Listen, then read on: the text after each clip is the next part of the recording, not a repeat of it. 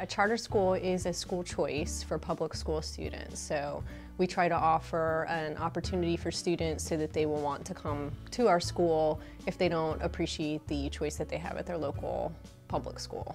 My name is Dana Smith and my daughter is Mackenzie, and she's been with Tacony Academy since they opened. What made us choose a charter school was we had some bad experiences in the public school, and we had some friends that had recommended looking into charter schools.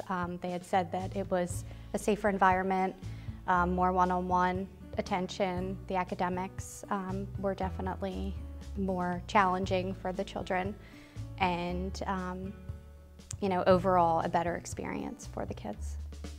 Our school in particular is based on inventions, innovation, and problem solving. So students and families who are interested in seeking out opportunities to possibly become inventors or scientists would have a good match at our school. Tacony is different in the way that it's a caring school community. It keeps the kids safe. And one of the other schools I went to, there was a lot of fights, and here it's totally different, and I feel so much better here. My name is Dana Rodriguez, and my son is Gavin Rodriguez. He's been here since first grade. He got to learn a lot of things here that he hasn't got to learn or will never learn in a public school or even some private schools. Chinese class, that's the first school that I've ever known to have taught Chinese. They have a lot of one-on-one things, special programming as far as skateboarding, and they incorporate that into math, like how that would be into physics. Certain things like that, more hands-on, which, especially for a boy, I think they need to be more hands-on. The schools that I've taught at in the past, there's a very structured way of doing things throughout the day. In Tacony, I can kind of alter lessons or kind of improvise when students have questions or they want to explore something further. I'm able to explore other things as the students present their ideas. Tacony started in 2009. We started as a K-4 school, and each year since then we've grown by 2 grades. So now in 2013-2014 school year, we're a K-12 school for the first time. We're fully enrolled this year. So it's an exciting process for us that we started. The students that we have that started with us in 4th grade are now our first 8th grade class. And through the opportunities they've had here in our caring school community, where we do class meetings and we have a buddies program, they really interact and speak with each other in productive ways. They're excited about learning, they want to come to school, they like working together, they're excited about science. So it's a great choice for students who want to have an opportunity in public school education. We have a lot of classes, and in my other school, we didn't pick what classes we want to go to. But this school, we get to pick what classes we want to do. For example, if you want to be play the violin when you grow up, you can pick music or something.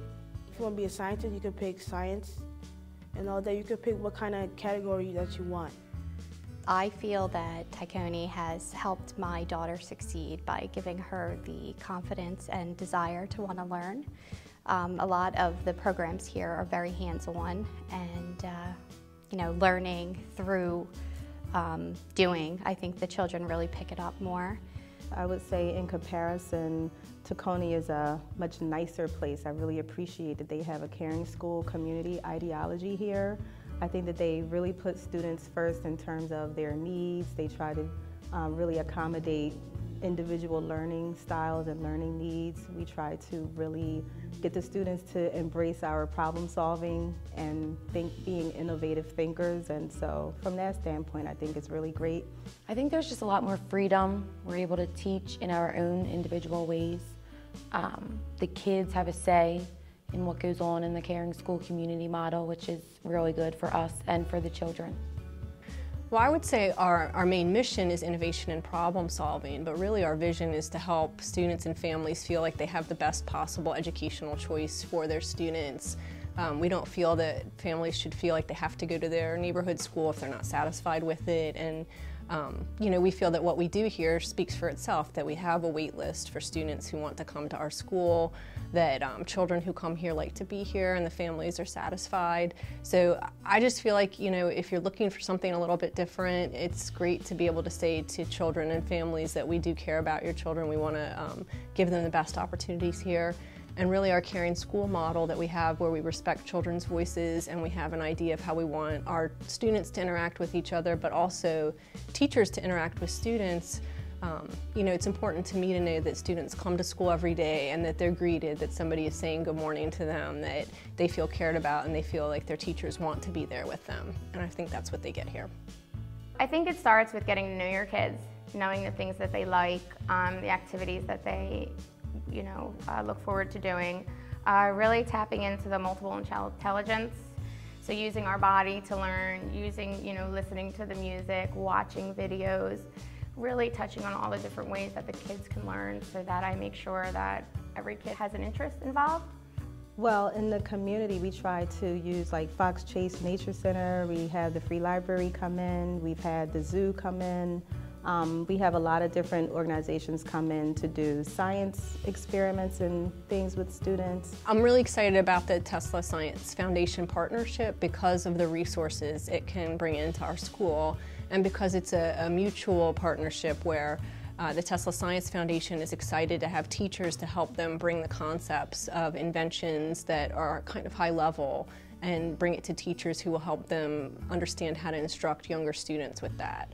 And then likewise for us, we have this team of experts who have been donating their time and really coming in and working with teachers and students to provide some exposure to equipment we've never seen. Tesla coils, the Theremin performer came in. So there's really, those are the real inventions now they're getting to see, which is what we had hoped for when we talk about the holistic approach, that everything will be connected back towards problem solving and that anyone can create something, it's just an idea. And you know, the process of creating and thinking and rethinking and perseverance. And really the message of perseverance is one we want for the students, not just if they're inventors, but in life, so that they can keep moving and keep working towards their dreams.